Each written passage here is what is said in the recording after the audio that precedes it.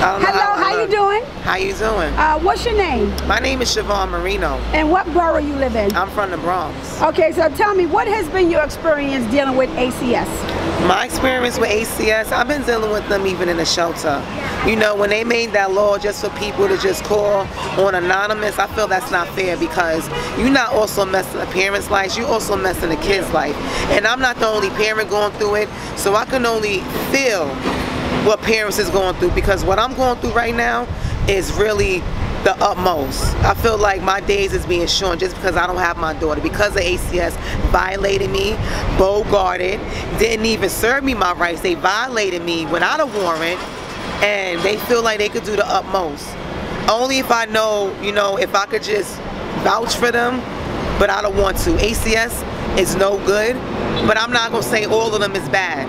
But the organization needs to change up. They need to change their policies, because all they doing is damaging the community. Because you don't see white kids in ACS. You only see mostly Hispanics and blacks in ACS. So they don't know what they're doing to us. You understand? And it hurts. It hurts. What message would you like to share with the mayor and elected officials about holding ACS accountable?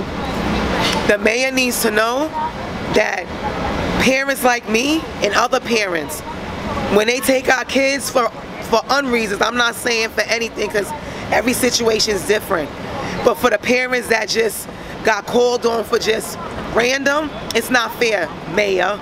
So I really hope you can vouch for the Bronx, because it seems like the Bronx is the only borough being targeted on for everything.